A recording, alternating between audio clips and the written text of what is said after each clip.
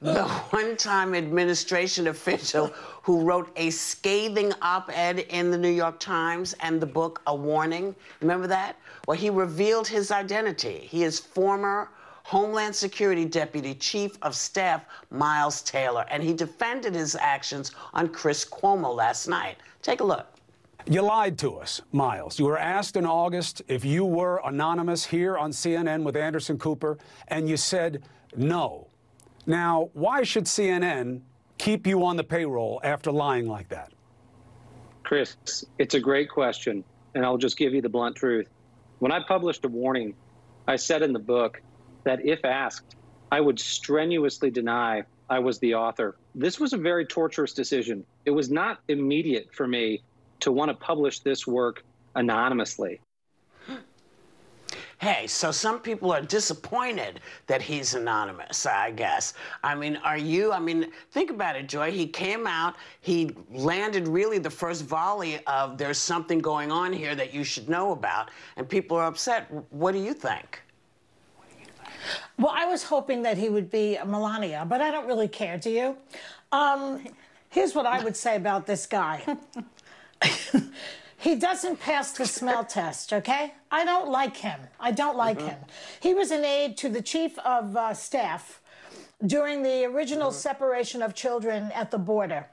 And his rationalization is that he was trying to protect the children. That to me is a lot of BS, because a lot of people in this administration are doing evil things, and the Republican leadership, and they say, oh, I wanted to protect the country.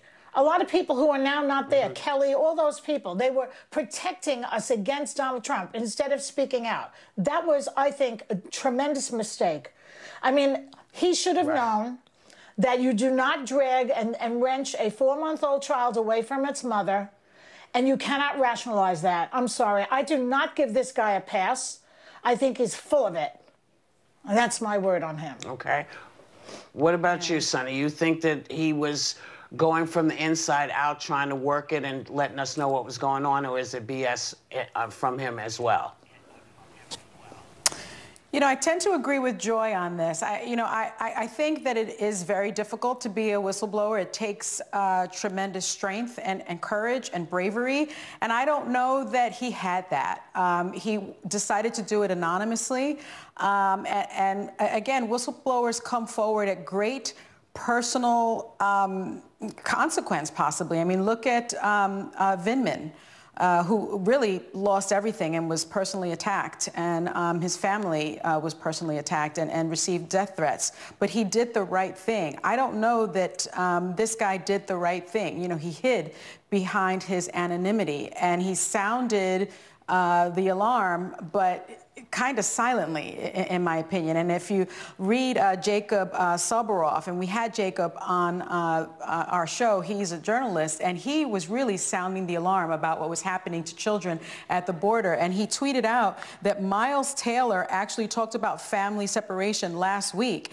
And what he said was, he said, you know, it's horrible, but for a lot of them, it's because the parents did not want to claim them. He, after that, deleted the tweet. So he's still playing both sides of this. And I don't think there is both sides to the fact that he was part and parcel of an administration that separated children from their families and their parents. So I don't think that he is sort of the white knight on the horse helping people. What about you, Sarah? What was your reaction when you discovered that this was the guy that did it? Well, anticlimactic, but this is also not a whistleblower. This is a fierce opportunist.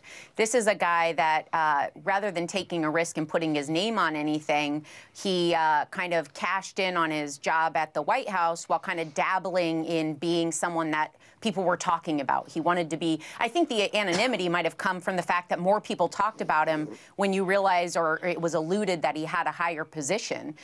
He blatantly lied to Anderson Cooper, not by pivoting, but by doubling down with a kind of canned response. And so there's this lack of trust in what he's doing, but it also kind of, his writing had some truth in it. And some of it was, that kind of jumped out at me, was the complete erosion of trust in everyone right now, from President Trump, who a lot of people didn't trust in 2016, but anyone that might have at the time definitely doesn't now.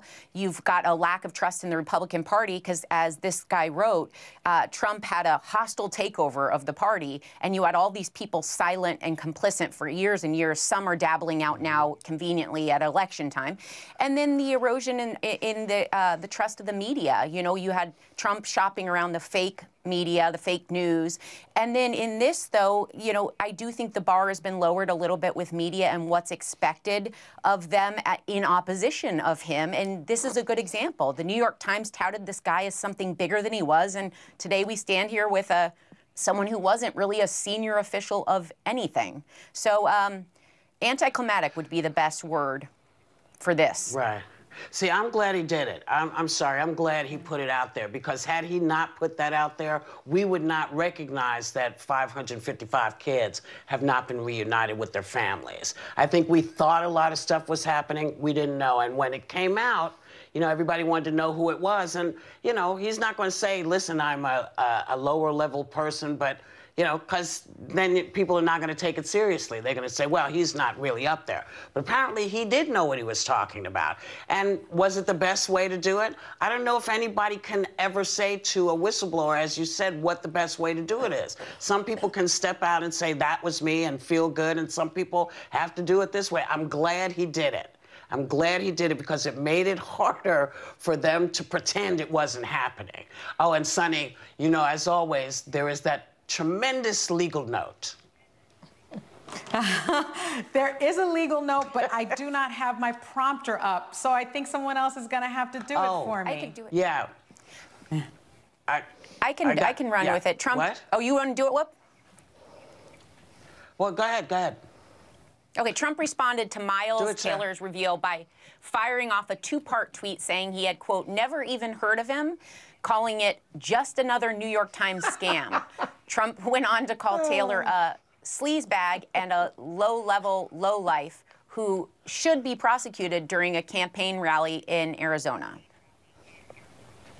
Yeah, see, that's Trump the thing doesn't that I know love. anybody. Yeah, don't know him, never saw. Yes, he never met him. He doesn't know him, you know. But he doesn't say none of that is true, and that's the magic of what this kid did. They don't deny it. That's right. That's the thing that got me in the head.